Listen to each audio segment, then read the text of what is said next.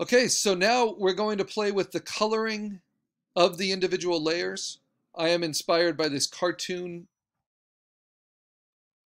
background inspiration, which is a lot pinker, right? But it also has pretty strong purples and blues in the background mountains. So the only really strong color I have in my image are this blue mountain ridge.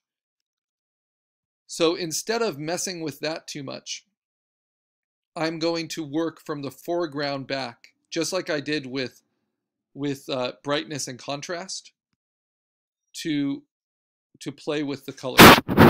Coloring can make a big difference. So if I know I want it to be kind of pink in the foreground, I guess I might as well start with the pinkest reference I have, which is this one here.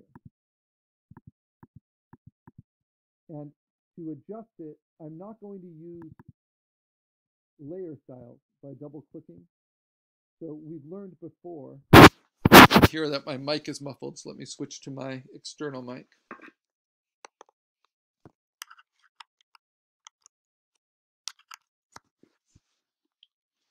Okay, so we learned before that we can use layer styles like color overlay. You can see it there, to adjust colors of layers, right? But we've done this mostly with shapes and vector content. So the problem with using layer styles when you're compositing is that it treats everything in the layer the exact same way. So there's not a lot of nuance to the coloring. And it looks less believable that way. So if I add a gradient, and even if I take that gradient down, you can see it starts to look more like graphic art rather than a believable photographic landscape.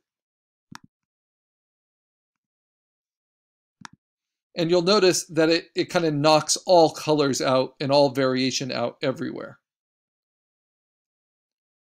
And I could spend a lot of time building a more customized gradation with different colors, but then it would again treat every pixel in this layer the same. So instead of doing it with layer styles, we want to affect the pixels directly. And so this is called a direct adjustment. And so just like when we played with levels, we're going to go up to Image, we're going to go to Adjustments, and we're going to bypass this whole first set. So in Photopea and in Photoshop, these first 4 adjustment options are just for lighting, for lights and darks, for values, so grays, highlights, and shadows. For color, that's what all of these next adjustments are for. And of all of these, I use 2 of them. So for light adjustments, we use levels, and that's the one I'll always show you through the class. I think it's the easiest to use with the most options. And then for color adjustments, we have to use 2 different ones. And the first is color balance, which in many ways is my favorite because it, especially when you're going for believable color, it is about the temperature of the lighting. So I'm going to change the range to midtones, just like we did for levels. It's always safest to play with midtones first. And then I'm going to play with these different sliders. Now this is a little complicated because it's red, green, and blue. And you wonder, well, I want red, so I want more red. And that makes sense. Oh, sure enough, I have more red. But what it actually means is that every pixel on your screen is made up of 3 different lights in your computer. And those lights are red light, green light, and blue light. These are the light primaries. This is called RGB mode. So that's how we can get millions of colors to appear. They're just different levels of red, green, and blue lights being turned on or off. If they're all turned on at 100%, you get white. If they're all turned off, you get no light, which is black. So I do want to increase the red light a little bit, but I might also want to decrease the green light a little bit to get that more magenta, kind of pinkish tone. And I might want to decrease the blue light a little bit to get a little bit of those warm yellows back in there. So you want to play with your color balance with some subtlety. You don't just like with lighting, you don't want to push it all the way one way or the other because then you lose pixel information. And we're going for a believable landscape, even if it's cartoony. So I want to get kind of an interesting red that maybe harkens back to my inspiration. So I can do less with the green to get that kind of pink in there, but still believable. And now I can go to highlights, and usually I'll warm up my highlights a little bit by dimming the blues. And then I will go to my shadows, and I will darken my shadows a little bit, cool them down by dimming the red.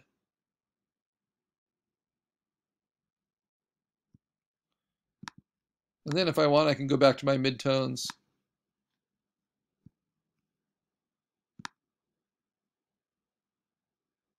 Up the red a little bit. Can up the red a little bit in the, no. A little bit in the highlights, but not too much. Yeah, that might be a little much. All right, so remember I made a duplicate so you can see these changes. So that's what I had before. In comparison, now that looks really, really dull. And now I have that bright color. Now notice that that's quite different than this, right? So that's with the layer style, so we're not going to use layer styles for this. Instead, we're going to do the direct adjustments, which are found under image adjustments for lighting with levels and for color. And we've done color balance so far.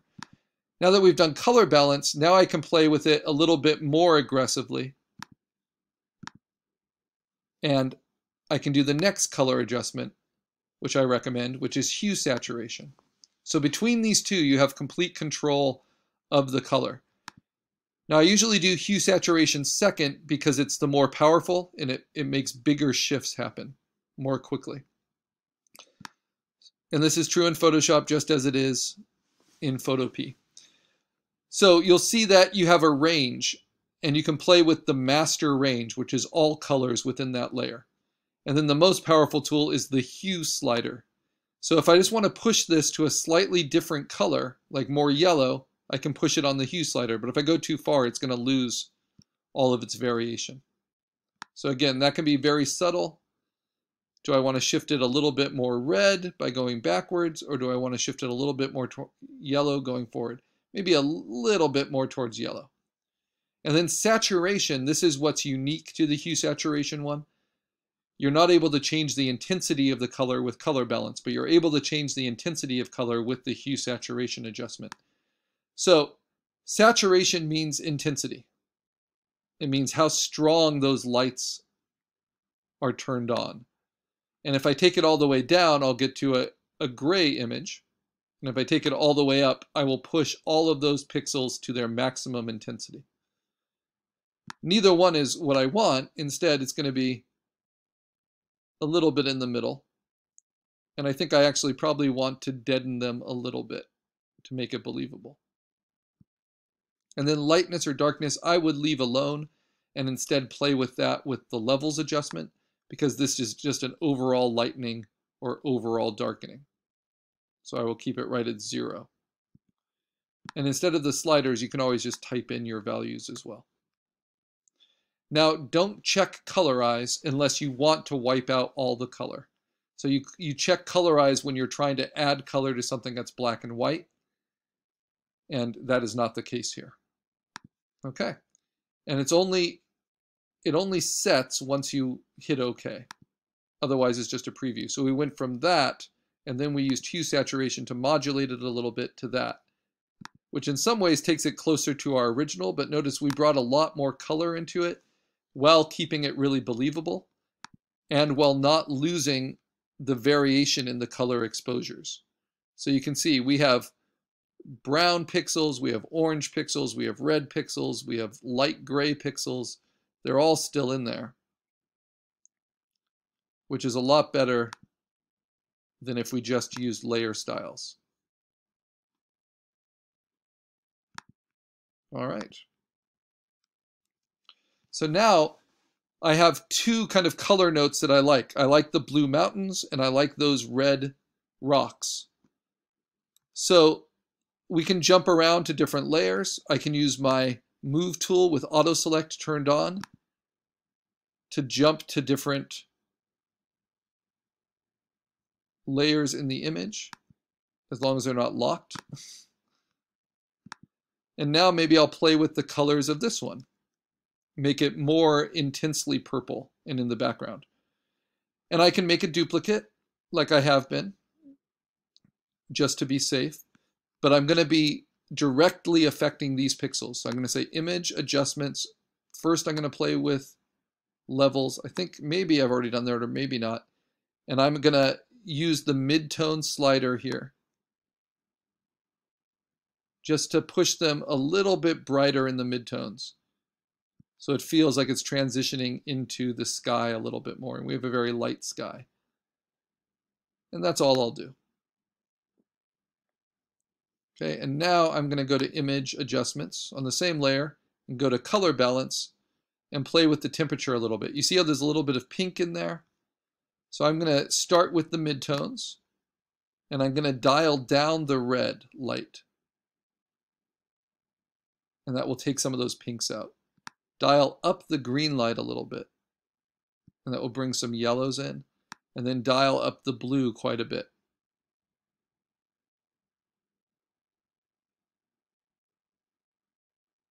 To about there. Now I can see, well, what if I add some reds back in? And no, I don't want those in the highlights. So now if I go to the highlights, I can play with taking the red down, but really upping the green. And it's a balance of the two.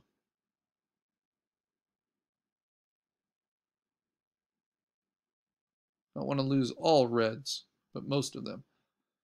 And then in the shadows,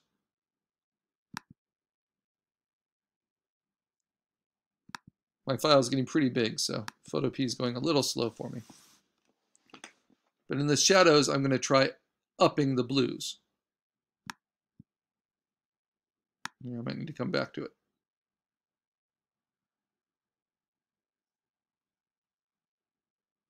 There we go.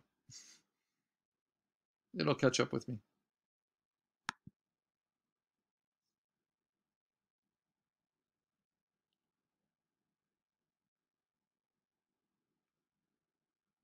It's a good idea to save your work as you go, especially when it gets slow like this. I'm going to go ahead and close some other programs once it wakes back up. But what you can see, well, my computer's kind of frozen here. You can see that now these colors are starting to work a little bit more believably together than just having the one layer that was really intense and saturated.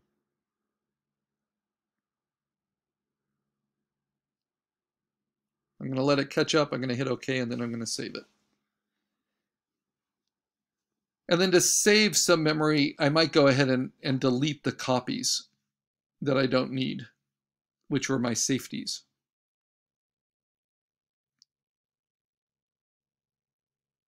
But I notice my screen recorder has paused too, so it will help to close some of my other programs I was grading before starting class, so I probably need to close all of that out.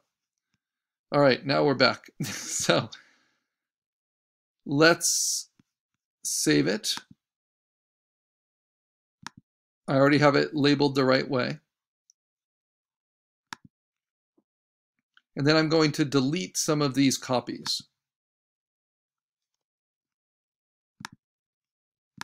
You have to unlock them in order to delete them.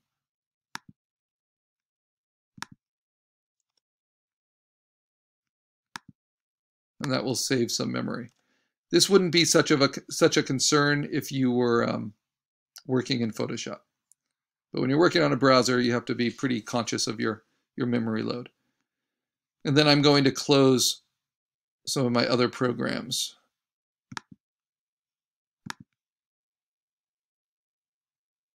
Anything I don't need open. All right, and hopefully that will help everything to run more smoothly. Okay, so I will continue to play with the colors in the next video and then kind of balance them all out. and then maybe add some special effects.